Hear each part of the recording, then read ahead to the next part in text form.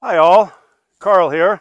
We're standing in front of the Hunter Power Plant in Emery County, Utah, which is a 1.5 gigawatt power plant powered by coal. Now, we're here to talk about the transference of fossil-based power to renewable wind and solar.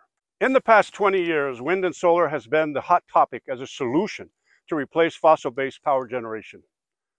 Due to the national and federal funding programs in support of these renewable projects, the media support and relentless attacks against conventional fossil-based power generation, roughly 3,300 generating power plants totaling 115 gigawatts of capacity have been retired or closed across the United States since the year 2000. This also includes the closure of nuclear power plants as well. The stakes in our rapidly expanding energy landscape could not be any higher. From national security to minimizing climate change, to the immediate and ever-growing energy needs of billions of people and real-world cost. The consequences of getting the energy equation wrong could not be any more dire. At Element One, we have a unique and expanded viewpoint combined with an inherent desire to expose the facts. And we look at that rapidly changing energy landscape. We realize that as a society, we are confusing tools with solutions. In simple terms, a solution is an answer to a problem, whereas a tool is something that helps you to do a particular activity or task, but does nothing to resolve the real problem. For example, a person hard of hearing will use a hearing aid to help them hear better, but that does nothing to alleviate the real problem of degenerative hearing loss. Wind and solar are excellent tools, but are not, as the math proves out, viable solutions to our global energy and climate crisis. In discussing power generation and climate change, according to some scientists, environmentalists, government divisions, and renewable energy advocates, fossil-based power generation is the main culprit at the root of environmental deterioration. From their perspective, the only solution available is to shut down all power plants to stop the CO2 emissions being generated by these facilities, and to replace these power plants with wind and solar, and completely eliminating fossil-based resources for power generation in pursuit of zero emissions. This strategy is already failing on a massive scale, and when we run the numbers, the future holds more of a catastrophic energy failure if we follow this narrow world vision of renewable energy as a solution instead of as a tool. The energy equation is really the beating heart of our modern civilization. At Element One Technologies, we decided to take a deeper dive into this future energy blueprint by exposing some of the math behind the proposed energy equation of converting fossil-based power plants to renewable sources. Not so much in the sense of the impact of reducing carbon emissions in this video, but that's in our next video. In this one, we take a deeper dive into the land usage and cost associated with replacing fossil-based power plant with the tools like wind and solar. We hope you find this video informative, educational, and eye-opening. Until the next time, have a great day and look for the next video. This video, Power Generation by the Numbers, is an example of converting a conventional baseload 1 gigawatt coal-fired power plant to intermittent renewable wind and solar. Even though built in the 70s, in 2020 dollars, this same power plant would cost $2 billion and only require 640 square acres, or roughly 1 square mile of land. This amount of power output could supply the energy needs of 750,000 homes while operating at full capacity of 85% throughout the year, only cycling down for scheduled maintenance, upkeep, and meeting the highs and lows of energy demand and the rare emergency shutdown. In this example, we are presenting a common 4-megawatt wind turbine in this energy equivalent equation. The turbine is based on present-day cost of $1.3 million per megawatt, giving us an average total of $5.2 million per each turbine. To assess a 50-50 split between wind and solar output equivalent of our 1 gigawatt power plant, we would need 125 4-megawatt wind turbines. Typically, wind farms operate at a 42% capacity factor during the course of the year, so we have to double the amount of land and wind turbines to 250 wind turbines. A 4-megawatt wind turbine has a rotor diameter of 140 meters. To determine the spacing between turbines, we are using the industry standard of 7 rotor diameters per column distance between wind turbines, or 980 meters, to maximize efficiency and reduce wind turbulence created by a massive spinning rotor behind each wind turbine, while adding in the row spacing of 5 times rotor diameters, or 700 meters, with a total of 686,000 square meters, in other words, 3/4 of a square kilometer. According to an in-depth report by NREL, a typical 4 megawatt wind turbine would require an average of 1 square kilometer of land, considering turbine spacing, infrastructure, and land topography. Since we are using wind and solar in a 50-50 split to equate to a 1 gigawatt output without any backup, we need 250 wind turbines that consume 155.6 square acres each. Accumulatively, that gives us 10 columns and 12 rows totaling 30.4 square miles at a cost of $650 million. Considering the average wind farm capacity of 40%, we need to multiply that area by 2, total 500 megawatts of nameplate capacity output.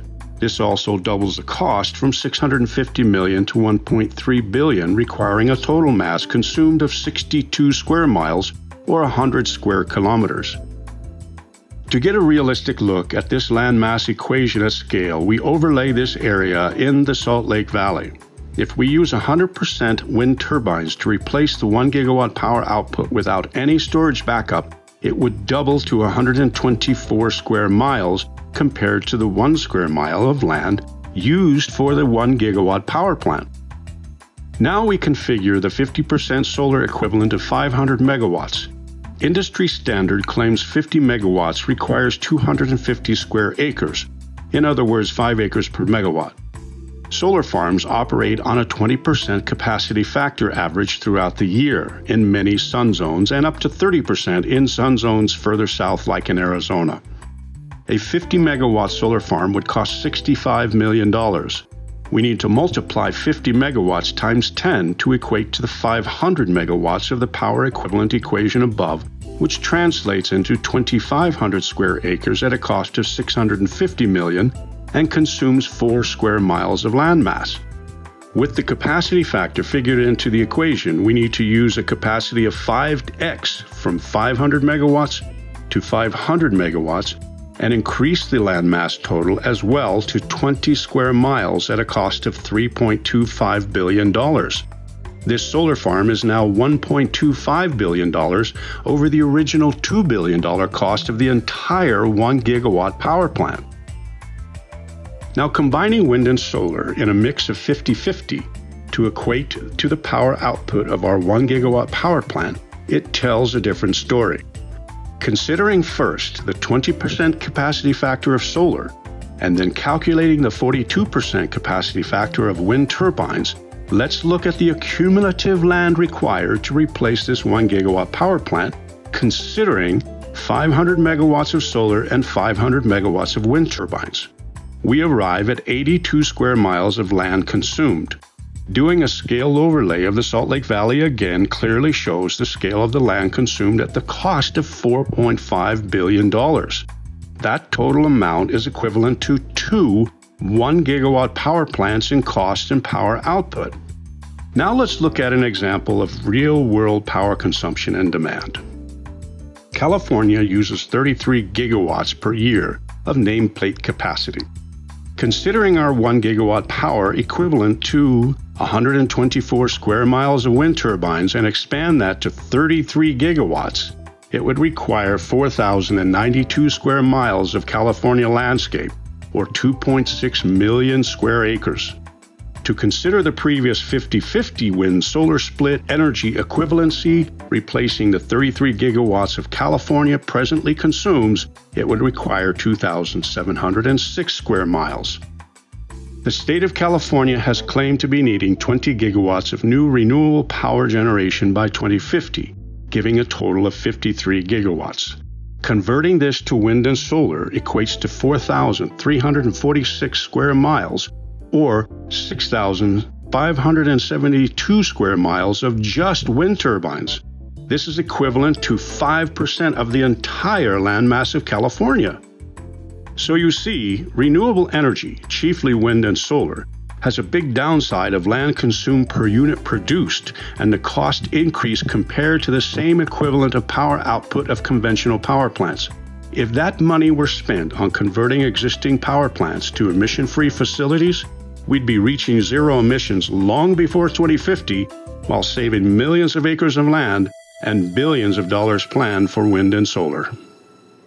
The world operates on a 24/7, 365 energy consumption, and we consume vast amounts of products that are created from fossil fuels, from plastic to tires to the roads we drive on, to hundreds of household items like lipstick, dyes, deodorant, to surfboards, and so much more. Fossil-based consumer items are well integrated into our modern life, and they are here to stay for the foreseeable future. Renewable energy from the sun and wind will not create these products that are carbon-based, just as these energy resources can only operate if the sun is shining and if the wind is blowing. In most cases, these weather-dependent restrictions don't happen with fossil-based power. We have only to look at Europe and California to see what happens when tools are confused with solutions. And then there's this abstract underlying an assumption, the future look of the energy equation. The logic goes something like this. The only way to correct our increasingly erratic weather is to rely 100% on our increasingly erratic weather to fix the climate problem. But this is backward thinking.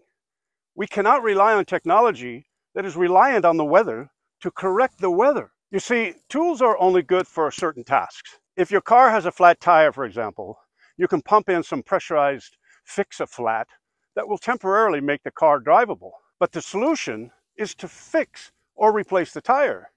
Nobody is going to think that a viable solution to a flat tire is to throw away the car and then build a new car that only works when the sun shines. Yet that's exactly where we are in our backward forward thinking about energy. That's where the real problem is, and we need to focus on those solutions. There are, however, elegant timing and cost-effective solutions that we can easily implement right now and eliminate carbon emissions within just a few short years instead of decades. The real issue is not the fossil-based feedstocks that go into these power plants, but it's the emissions coming out of the power plant going into the atmosphere. Just like the combustion engine, it's not the gasoline that is the culprit, it's the emissions from the combustion gasoline. The bottom line is this: Element 1 technologies can turn an existing coal or gas-fired power plant into an emission-free control facility while providing thousands of new jobs, products, and even 100% organic food. By combining all the tools at our disposal, we can create a very real, sustainable, clean energy solution that can eliminate all global greenhouse emissions and carbon dioxide while providing so much more than mere electrons. And we can do this in just a few short years. Sustainable, clean energy, 24/7, 365, the world over. And that is a solution we can all live with. How can we do that? By re-envisioning what a power plant can really be. Right now, power plants make electrons. That's it. But they can be so much more. What was once part of the problem now becomes part of a larger solution with a little innovation, out-of-the-box thinking thrown in. We call these new power plants energy supercenters, and we can discuss how we can do this in a later video.